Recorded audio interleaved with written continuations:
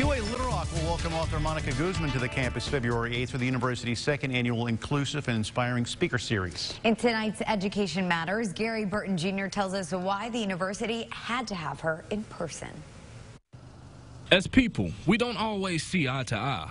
Different beliefs on things such as politics or religion may cause division instead of conversation. Part of what Mónica wants to do is really ask people to engage in this sort of bold optimism about who we are.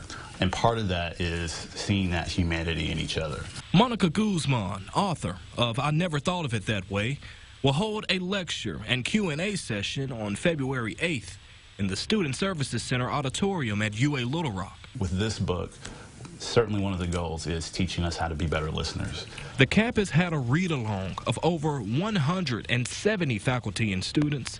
Dr. Melvin Beavers, the Chancellor of Diversity, Equity, and Inclusion, says UA Little Rock strives to represent everyone.